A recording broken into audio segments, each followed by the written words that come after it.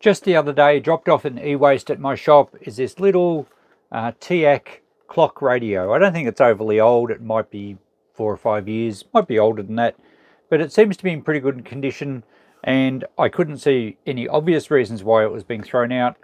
So I plugged it in, the clock works, but the radio doesn't. So let's see if we can get it sorted out. Hey guys, Chris the Ultimate Recycler. This is almost a series on can we fix something without knowing how to fix it, and we'll just work it out as we go. So come along for a bit of a journey. We'll see if we can sort out why the radio isn't going.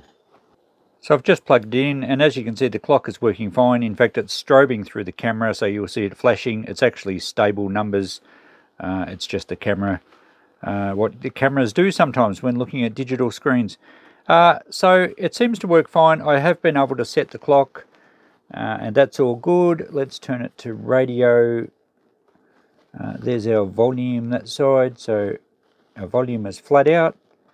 It's on FM. That's our tuning, and I think our radio's on. Yes, it's on. So if we tune it, I don't know if you can hear that. It's not even static, it's just a bit of a crackle. Now I'm going right through the full range of the tuning from one end to the other. And there's no sign of any stations. There's no hiss that you normally get on FM. If we go to AM, we have exactly the same. Sorry, that strobe's probably driving you crazy. So there's an issue with the radio. I don't know what's going on. Let's open it up and see if we can sort something out. Okay, we've powered the radio down. I've unplugged it, and it looks like we've got some screws underneath. It also has a battery. I guess that's for backup of your clock, so it takes a 9-volt battery. At least there's been no old battery left in there. So I've got 3 screws. There's probably one under the Teac sticker, so that they know if anyone's fiddled with it, if you take it back for warranty. Well, that's not going to happen, so we may as well fiddle with it. So I'll pull these screws out. Looks like the whole base cover comes off, so that's going to make access fairly easy. I don't know what to expect. It's obviously a fault somewhere on the circuit board, I would imagine. Possibly a dodgy capacitor or a bad solder joint. Those seem to be the most common two issues with modern electronics. So we'll get these screws out, and yep, there sure enough is a screw under the sticker. At least there's no security screws in this, but that wouldn't stop us anyway. Alright, what part comes off? Okay, the whole top cover comes off, and we have a big ribbon cable to the display, and the speaker's mounted in the back. The speaker unplugs, that's good. Let's get that plug out of there. That's convenient. Alright, so now we get a good view at the insides. There's actually not many components. We have 3 chips, a few capacitors, don't appear to be bulged. That's the first thing I'm looking for. A little coil antenna for our AM radio, and there was a wire that hangs out the back for the FM. So everything's going to be right to the ribbon cable here because our display's fine for the clock. And all the switches did work fine when I did set the clock, so they're okay. Something in this radio circuitry. So transformer's going to be alright. We had good power to the clock. I think I'm going to have to take the circuit board out and have a look on the other side. So we've got some more plugs here, which is handy. That's our negative from the battery. And we have a positive and negative here from our battery box as well. And we have a plug here from the transformer, and they've sealed it down with a bit of hot glue. Let's just peel that off. I don't think that'll matter. So it's pretty easy to work on as far as getting into, which is good. Another screw under here. That's all, just 2 screws by the looks of it. But this ribbon cable is going to be a bit of a problem. Oh, there we go. Okay, there's our circuit board for the unit. That's our tuning. Let's take that off so that we can see more of the board. Okay, it just fits on a double D, that's fine. Okay, I can't see anything obviously wrong. There's been no corrosion. There's no scorch marks. I'm thinking we may though have a bad capacitor or something. The top of that chip must have wax on it. Looks like it was cracked, but it's actually just got a coating of wax. Maybe it's hot glue. I think that's going to be alright. Some of the circuitry, of course, is for the clock. And we're only interested in the part that affects the radio.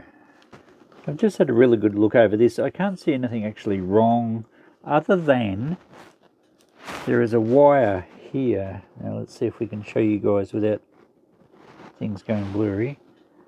There's a little wire here under the end of this pointer that comes through from the antenna coil, and then there's another one here that's actually broken. So it's a purpley coloured outer sheath, and then the fine wire goes across, and it's actually broken. I don't think that will be affecting the radio problem we've got, because I think that's only on AM. That's that antenna coil there, because the FM antenna should be that other wire. So I don't think this little wire from here is going to affect FM. So I suspect we have some other problem, but I can't see anything obviously wrong. Some of the solder joints do look like they might be dodgy, but it's really hard to tell. So I might power it back up while it's apart and just poke around a bit and see if we can get any burst of radio life that might indicate a bad contact somewhere. But I should also check the capacitors while I've got it apart. They don't obviously look damaged, but we might just try and check them with the ESR meter and see what we have. So I've been fiddling around for you for a little while. I have resoldered that fine wire there, the antenna wire. But something I noticed in this area is the switch. If we can see that, this switch, I think it's the AM/FM switch, is all kinked sideways. The terminals are on a bit of an angle. The square boxing of the actual switch case is sort of skewed to one side. So I expect the thing may have been dropped, possibly when the alarm went off one morning and someone wasn't happy with it and they gave it a thump, or it flew across the room. The switch may have kicked sideways and we might not have proper connections. I have just resoldered the connections to the board. They looked okay, but there may be an issue within the switch. I might try and just gently get some pliers on there and see if I can straighten it. This button should come off. Yep.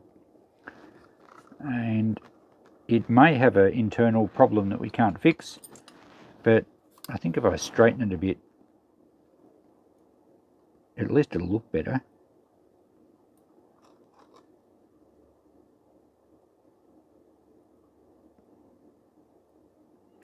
Of course, it's possible that it might have been assembled that way and it needed to be kinked to fit through the casing, which you wouldn't imagine, but you never know. That's sort of squared it up a little bit.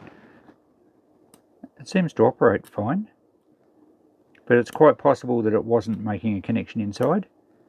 I could just test the leads with the ohms meter and make sure it actually is connecting. But we might power it up now that I've resoldered that, and I did resolder a couple of connections around the tuning capacitor that I thought looked a little dodgy. I don't know, but I've resoldered those. We've straightened that up. Let's power it up again and just see if we've made any improvement. I think I might, just before we put it together, I think I might just check this switch now to make sure it is doing, I should have checked it beforehand, but we'll make sure it's doing the right thing. And we've got it on diode check. So the first thing we want to make sure is that there's no connection between the case and each terminal. And there's not there, there's not there, and there's not there. And if we touch the other end of the case, we're good. Right, so I think the switch is down at the moment, so I'm assuming it connects the center pin to this end pin.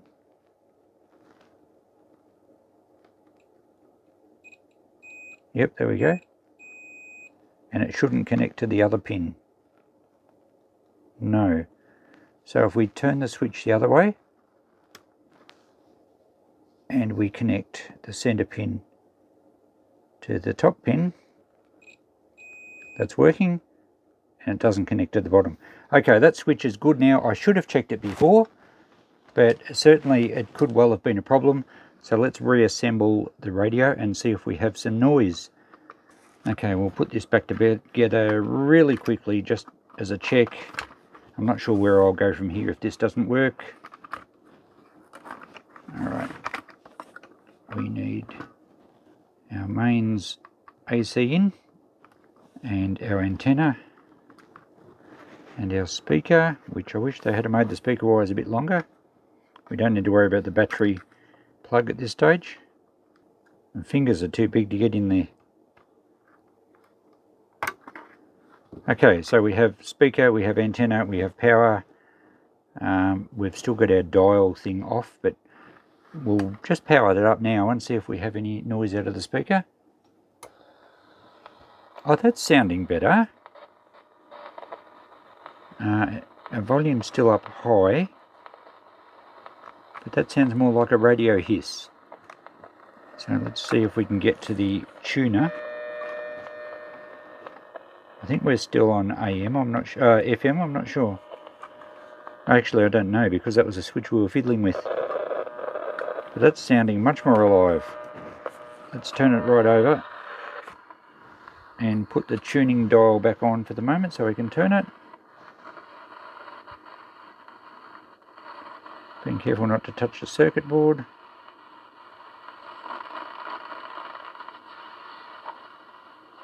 Ah. We seem to have stations. That's AM. And there's not very much on AM around here at the moment, so we should be able to flick it to FM. Oh, was that it?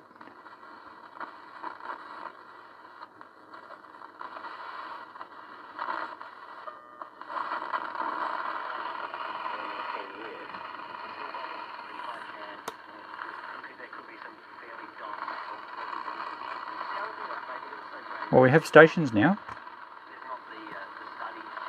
That switch isn't doing anything. I don't know why we're not switching from AM into FM. So we have AM radio there, but we have no FM. I'll have to sort that one out. Okay guys, back to this radio tonight. I was very puzzled by the fact that I couldn't switch back to FM. So I removed the switch from the circuit board, and I've straightened the pins up because it was quite kicked across to one side from some sort of impact. But when I took the switch off, the solder pads, and we'll see if we can get a close up here. The solder pads where the switch goes up here, four of them actually, the 3 contact pads and one of the ones where the tab from the casing goes through, all came off with the switch. So the impact must have broken the copper tracks and the pads just lifted straight off basically when I unsoldered it. So I'm expecting that the switch wasn't doing anything because the contacts weren't connecting with the copper traces. I don't really understand how these circuits work, but by tracing the tracks back, the end pads here goes nowhere, as does the one the other end, which is still okay to solder to. This contact, this end, actually doesn't go anywhere. It's basically a blank contact. The middle one traces back through the circuitry, and the one this end traces back this way. Now that's the FM setting. What I'm thinking is that when the switch is switched to the AM setting, it's essentially disconnected from the circuit, so the circuit must be automatically in AM, and when you switch it across to this end, it brings another part of the circuit together. It must somehow disconnect AM and play FM. That's what I can't see how else it's going to work. It doesn't really matter how it's going to work. I think this is why it wasn't working properly. Now the problem we've got now is that I can't solder the switch to anything, but it actually goes in from this side, so I can push it straight in there. But I can run some fine wire. I've got some fine wire here, so I can actually run some wire off the switch terminals back to a convenient place in the circuit, as long as we don't get in the road of our tuning dial that has to turn. So I'm thinking I'll just physically wire the terminals that I need to. And as far as mounting goes, well, the one, this end's okay. The other end, I've got nothing to solder to. It's not going to hold. I'm thinking I might just put a little bit of hot glue one end. I mean, let's face it, an AM/FM switch really doesn't get used very much. Most people leave their radio on the one station all the time. But I think if we get some hot glue one end, I can solder the other end, run some wires for the middle terminals. We should be able to fix the problem. So I'll get to that and we'll see if it's going to work. And there's a close-up of my repairs. A bit of hot glue on this end of the switch, and the wires are attached to the appropriate parts of the circuit where the traces went to.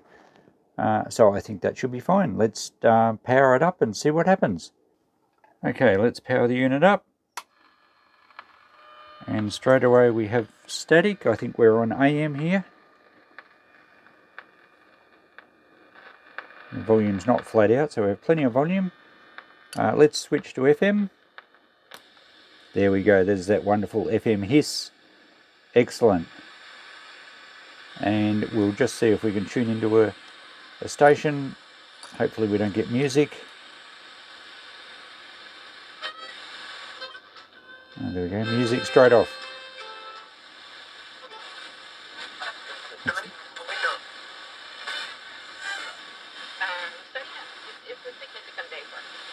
I guess the equivalent in the Australian context. And there we go. Is either something like Melbourne Cup Day or Grand Final. And it sounds a lot better when we lift the speaker up off the bench. So that's working very well. So I'm happily going to put it back together now. We'll make sure everything's neat, and I think I'll put a bit of hot glue on those other power wires that we had to pry off earlier. But very happy with that fix, and I think that's going to last very well. And here we have the radio working beautifully. Quite a lot of stations on FM, and not bad really reception for a little bit of wire as the antenna. So I was listening to a few different ones before, but most of them are playing music, so we won't dilly-dally around there. But it's working brilliantly, and if we switch it to AM, we again have pretty good reception on the AM as well. Not bad for in this shed anyway. There we go.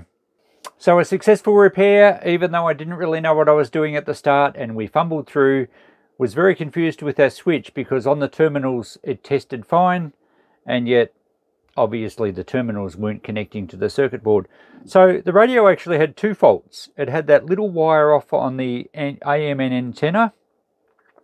Had that wire been okay, we would have had AM on the AM and the FM setting, which would have confused me right from the start. I would have blamed the switch, and as it turned out, it kind of was the switch. But two faults, probably from the same act of trauma when it was either dropped or thrown. It's dislodged that little fine wire from the AM antenna, and it's also caused damage to the switch. So managed to fix them both. Pretty happy with that. Probably not economical. Second-hand, this little clock radio is probably only going to sell for $15 or so anyway. You can still buy these, I think, and I think they're around about $40, $50, something like that, to buy new, or similar ones that I saw anyway. So anyway, I'm happy to fix it. We've saved it from having been thrown into the waste stream. It will now go back and live a longer life. Thanks for watching, guys. We'll catch you next video. Bye for now.